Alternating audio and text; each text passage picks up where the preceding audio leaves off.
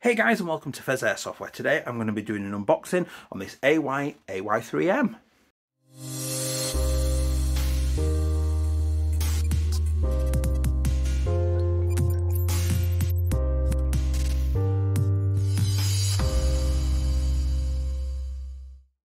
Hey guys, and welcome back. If you do enjoy this content today, please do consider liking, commenting and subscribing, because those interactions will help me get seen by the YouTube algorithm. If you want to support the channel a little bit more, my Linktree link is down below. That will take you to all my socials, including my Discord. Stop by and say hello. And if you want to support the channel even more, the channel membership's down below. 99p a month, totally optional. Really appreciated. You get custom content, custom giveaways and that kind of thing. So I've got then the AY-3M to unbox just because it looked interesting for not an awful lot of money. So let's have a look. It's just a very plain brown box with just a teeny tiny little bit of branding, if not even branding. I suspect that's just the retailer's sort of labelling on there. So get that out of the way. Again, teeny tiny little box, a little bit of foam, get that out of the way. So we've got 405 to 417 FPS. We'll check that on our own chrono.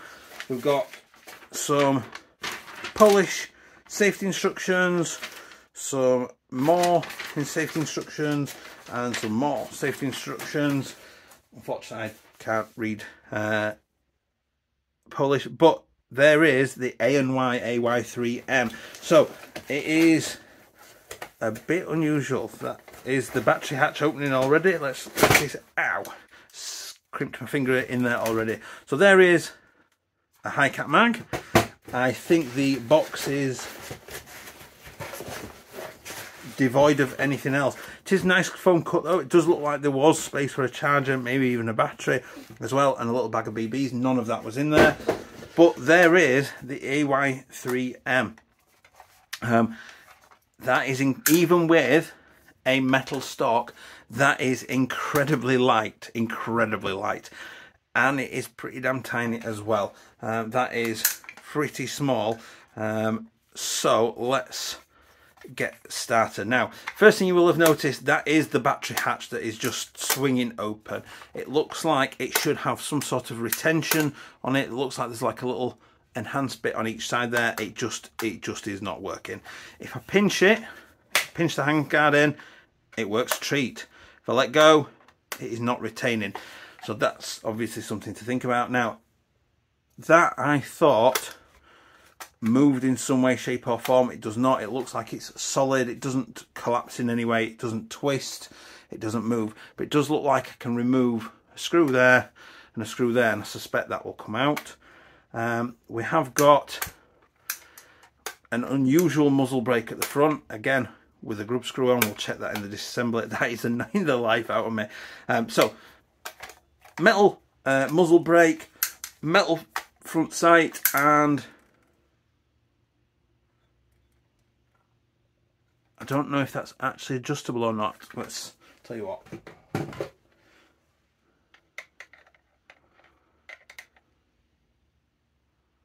I don't think that's actually adjustable. If it is, it's because it's basically been glued in that it's not moving, but it's not going anywhere anyway. We've then got a rather, it feels kind of overly chunky, massive handguard in there with our poor battery cover. We will look at batteries, but if that is the battery compartment, that is teeny tiny. It goes a little bit down there, and we are wired to mini Tamiya. Okay, coming back then, we've got the mag well. That is the mag type. Might see if I can get a picture of the, is it LCT that do a version of this, and see if the mags are similar. But I don't think it's going to accept an AK mag because they are different shapes and sizes. So it won't take an AK mag by the looks of it. It has got a side mount. Unfortunately, it does look sizing wise like it should be an AK side mount, but I don't actually have an AK side mount to check. But that is a metal top cover, and that is a metal body as well, which that is surprisingly light for mostly metal. We've then got a stock on this side that clicks. Does it need got to pull down on the hinge and it locks into place. Tiniest little bit of movement, but that's actually pretty solid, and a little bit of movement in the handguard, but not an awful lot. That feels quite solid. I'm not going to... Is it a straight in? Is it... It is front in, clicking at the back like an AK mag. I'm going to be honest, that doesn't feel too bad. It's quite solid actually. I'm surprised considering how light it is, and that distance from the sort of stock to the pistol grip, a little bit further than a traditional AR one, which I really like that distance in, but it's not bad at all. That's quite solid and comfortable. The grip's quite nice to hold. The trigger, it must just be an AK internally. So I've got our selector of safe, auto and semi, and if I remove the top cover, there is, wow, cheap AK, cheap plastic AK with a rather unique slider to it by the looks of it. Black gearbox casing. The selector is proprietary. I can see it sitting down there. That is quite an interesting little package all round. It is a little bit different. It's impressively light as well. There is also a model that doesn't have the stock at all. It's just got a little cone thing on the back, which, considering how light this thing already is, I can only imagine that makes it even lighter. Now if I just whack that back in and just, that is the, there's not much of noise coming off it, you know, like I would expect, rattling and all sorts of things. Yeah, the few bits of videos I've seen online about this are not exactly glowing of it and about it, but actually the build quality so far, other than the battery hatch is annoying the life out of me, this is not actually too bad. So what I'm going to do then is I'm going to go and do the usual shooting tests, and we'll come back and have another look.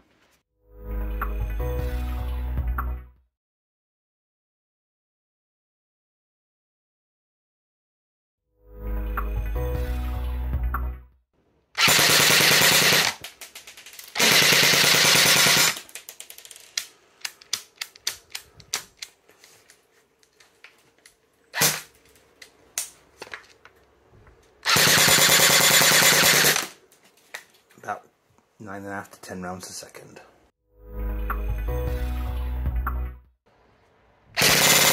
Wow. About 17 rounds a second.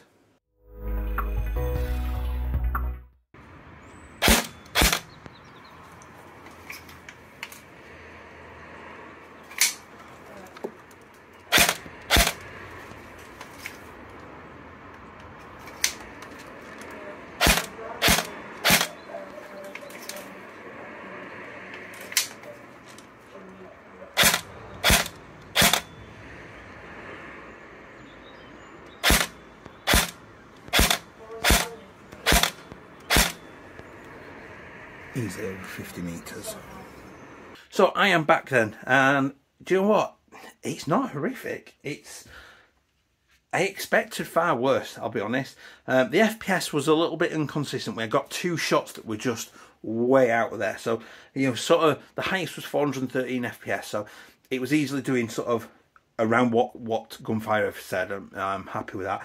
But then we got the odd outlying shot of like 369 was in there, 371 was in there. So potentially compression issues slightly, but even then, across 10 shots, that was only 2. What does that make that? Like 20% of your shots might be slightly lower FPS. Again, not massive drop. You're sort of looking at like 30, 35, 40 FPS drop. You probably might not even notice it, particularly if you're shooting it full auto. Just something obviously to be aware of, but that's obviously not UK standard. As it is. Rate of fire then, 7.4 was a little bit sluggish, 9.6, it just kind of chugged along. Not amazing, but you know, you only need one BB to eliminate somebody. 11.1 then, definitely come a little bit more alive at sort of 17-ish rounds a second, and felt much happier for running that 11.1. And the range again, .25's easily topping out to 50 plus meters. You know, the tree line that I'm shooting at, I know that it is about just over 50-ish meters away, or thereabouts. It is pretty much, if nothing, it's bang on 50 meters, and I was hitting those trees and they're still ranging it. Little bit of a sort of spread towards the end of the flight, but actually not terrible at all. The mag, I have got this mag, which is a high cap, and bear with me 1 second.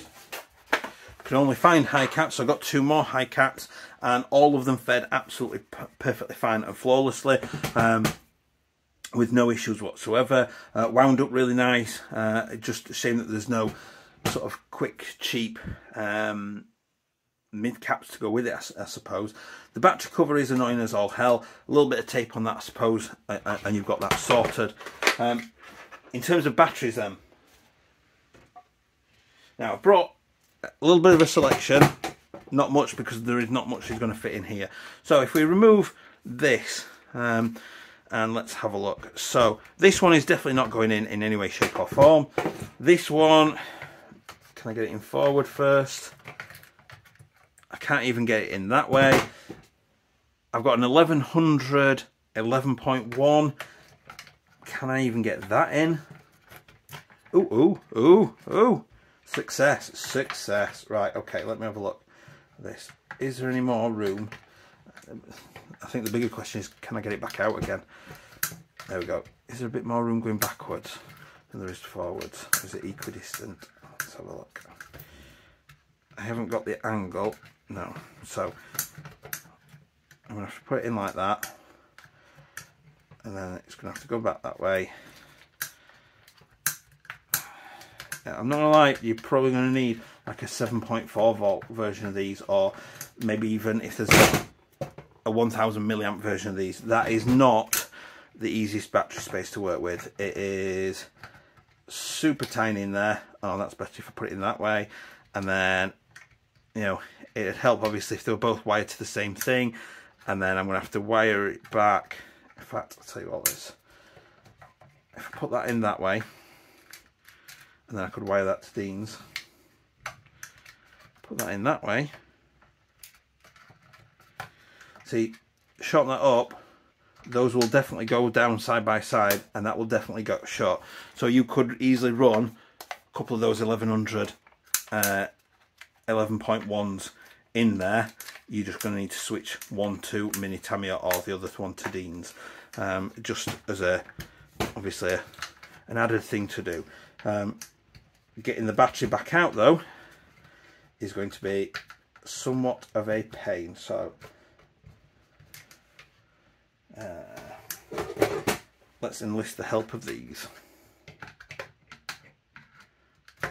Oh, there we go. So managed to get it out, but I needed to use needle nose pliers to do that. So let's move on to the gloved operation then.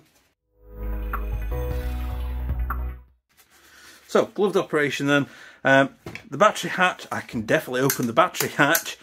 I didn't even need gloves or hands to open that up. That is terrible. The magazine, absolutely fine to get that in and out. In terms of opening the hatch on it, I cannot get purchase on that to get the little hatch open, but I can definitely wind the mag. In terms of the stock, I can definitely operate the stock to get it to operate that. The selector, absolutely no issue, and if the hop slider's not started off up against the body, I can't actually get it, but if it was a little bit off the body already, I could definitely do that. And operating it in general, I'm pretty sure I could get by with that. It is an interesting piece. The handguard is chunky, and I can't even remember the name of the real thing that this is based on. It doesn't look like that. In terms of the iron sights, they are okay, I guess. The rear one is much higher up than the front one, so You got, to be fair, that one is higher. So you've got two settings. That first one, that 121, is not too bad. I'm not convinced that they are going to be massively great, because looking down it, getting my cheek weld on it, I feel like I'm looking sort of at a downward angle across them instead of like a straight line across them. It is, yeah, it's an interesting little piece of kit, and I will be interested to see inside it. In terms of rate of fire and performance, a little bit meh, but I suppose this is the big but, considering how little these can be had for, there is potential of a little bit of fun in there, isn't there? If you're running it stockless, the stockless one is obviously suddenly much more compact. If you wanted to run it like that, you know, it is potentially a cool little piece if you're doing sort of like a survivor loadout, a little bit different, you know, something like that. Then, you know, there is a good amount of stability in there as well, that I don't feel like it's going to just implode in my hands. It's a bit of a mixed bag, in all honesty. I will make sure to leave the photos at the end. I hope you've enjoyed this, because I have found it really thoroughly enthusing to, amusing even, to unbox this. Stay tuned for the unboxing next week, and I will see you next time. Bye.